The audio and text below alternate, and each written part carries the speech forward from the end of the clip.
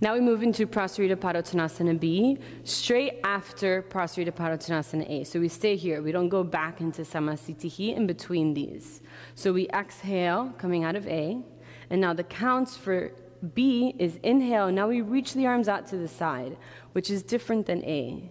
Exhale, hands back to your hips. Inhale, deep breath in. So at this point, you can create length.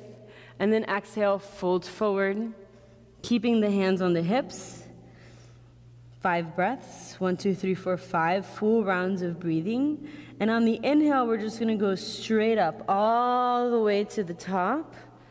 And exhale there. So let's break down each of those moments. We inhale, reach the arms to the side. And you can think about reaching the elbows away from each other. So it feels like the shoulder blades are moving away from each other and you're sort of creating space in the upper back. Exhale, hands back to the hips. Inhale, you have a moment to feel the rooting down and the counteraction of that, of rising up. So inhale, root the feet down, draw the lower belly in, and feel the rib cage lifting away from the hips. You may not notice anything from the outside, but internally it's a really important moment to establish that foundation of stability and feel from that stability this rising up and spaciousness happening. So that as you exhale, you can move forward from a place of spaciousness and stability. So inhale, and then as you exhale, you can keep reaching the heart forward, just like in a forward fold. As you keep pressing through the feet, keep reaching the heart forward. So we're creating length as we move into it. And you can have the 4 fingers, these 4 fingers in the front of the hip, and the thumb wrapping around towards the back of the pelvis. And you fold forward, crown of the head reaches towards the mat. And then here you can have those 4 fingers I just mentioned, sort of like pressing into the lower belly, just inside the iliac crest.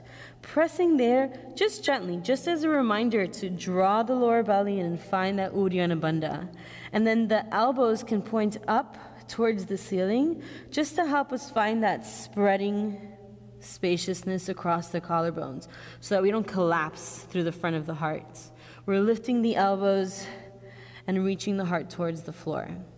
And then the legs are strong. You can micro bend the knees. Same points as Prasarita Padottanasana. Stability through the legs, pressing through the feet, drawing the lower belly in, relaxing the front of the hips, relaxing along the spine, crown of the head moves towards the floor. And make sure that the neck is relaxed, that there's space around the neck. And this becomes a little bit more of a balancing posture because we don't have that extra point of contact with the ground through our hands like we do in A. So it becomes a little bit more about balance and a little bit, about like we're kind of upside down. It's a little bit of an inversion because the heart is coming down below the hips, but we're not totally inverted. But we're starting to get that sensation of being upside down. And this time we're even testing out our balance by not having our hands on the floor. So just notice how that feels. How does it feel to test your balance in this way without having an extra point of contact with the hands? And allow those sensations to move through the body. And while we're there, in all of these Prasarita Padottanasana, in these semi-inverted postures, it's a good opportunity to see if we can maintain that deep, steady breath. It's easy for some reason in these postures to kind of lose that connection. So we're here, and when you're ready to come out of it after the 5 breaths, we press through the feet, and we drop the tailbone as we lift the heart up. And that's how we want to come out of all of these Prasarita Padottanasana postures. So there's a tendency to come up like this, where we lead with the head and we start to come into a back bend. We kind of come up like that.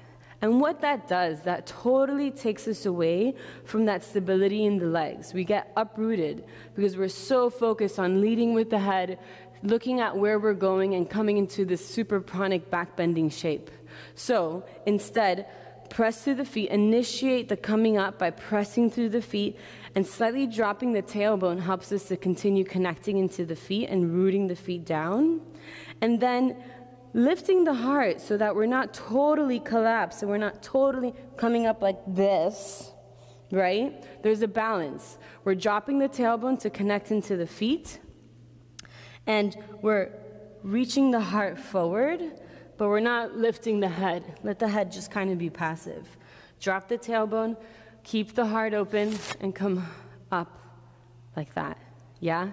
And then that way you stay rooted and connected, but you also start to open the heart as you come out of it. And you coming up in this really balanced way. And then exhaling once you get to the top. And then from here, we move straight into prostrate Padottanasana C.